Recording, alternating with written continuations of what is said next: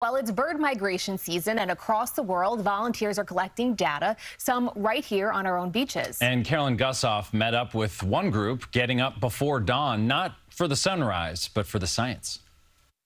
Most folks come to the beach for what's below them, the surf and sand, but some volunteers. We have 12 nets. Come to Tobay Beach for what's above, migrating birds from as far away as Alaska to the South Pole and even Europe. An incredible superhighway in the sky that they're documenting.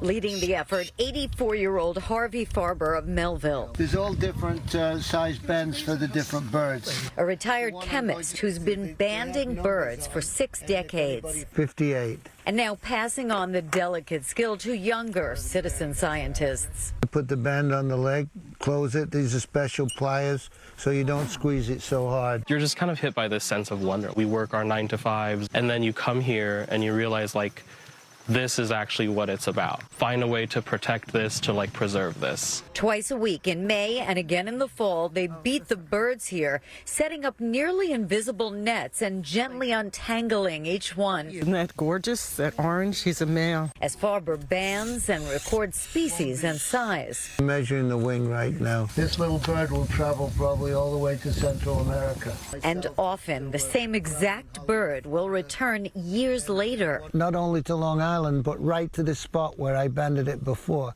which is like really amazing. You look at that bird and think, wow, if you could only tell a tale. A bird in the hand is worth 2 in the bush, and it really is. You could be looking at 10 birds, arm's length away, but there really is nothing like holding one in your hand. Like holding a cotton ball. He almost weighs like nothing. Farber's documented 960 species.